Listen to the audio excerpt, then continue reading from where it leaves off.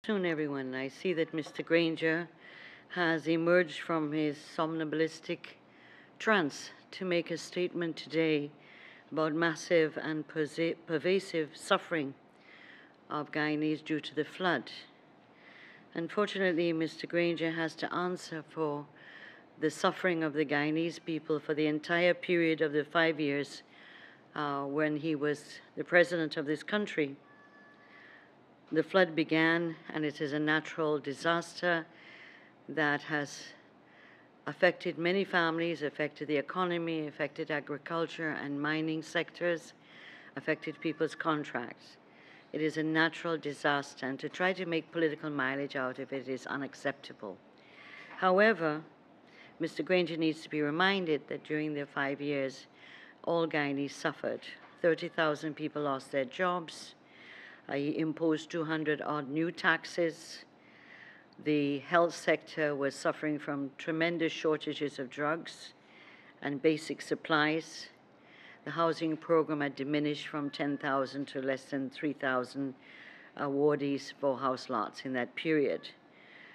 But, you know, typical to the way in which Mr. Granger has operated, how does he wish to solve the problem which he claims that the majority of Guyanese people are suffering massively as a result of the flood?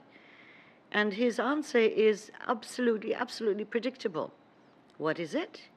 Another commission of inquiry, which was his usual answer to any of the problems that occurred during his reign.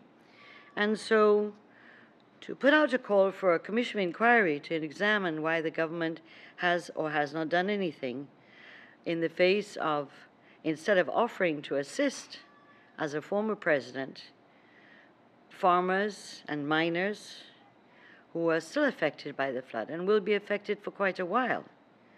But also what he says is a damning attack on the Civil Defense Commission and the various actors in civil society and government who tried in the first phase of the flood to protect life and health of our people.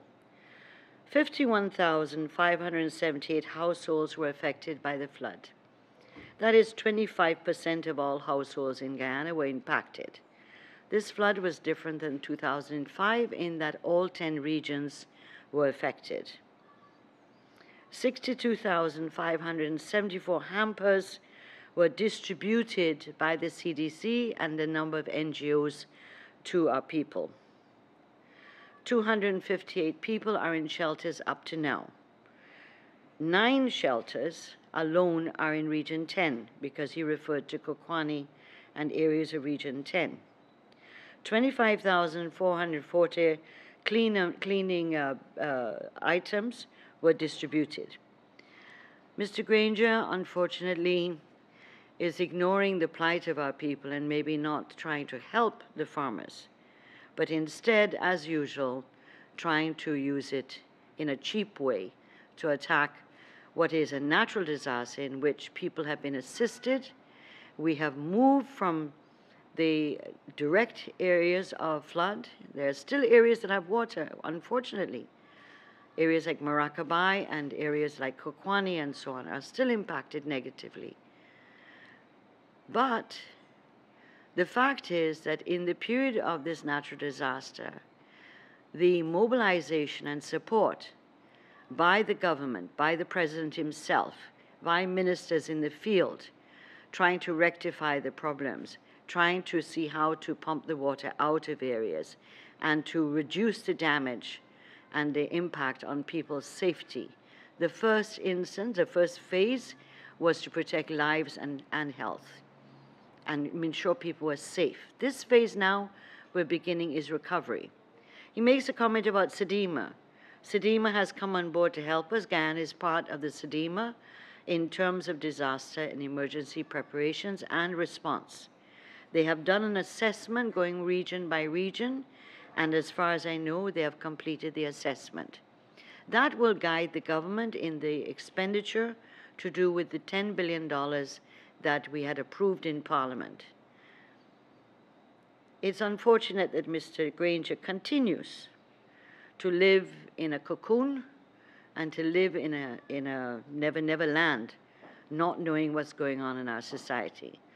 Recovery is going to take time. We have to do infrastructural changes, and therefore there's a lot of work to be done now, a different type of work that has to be done, which will be more painstaking.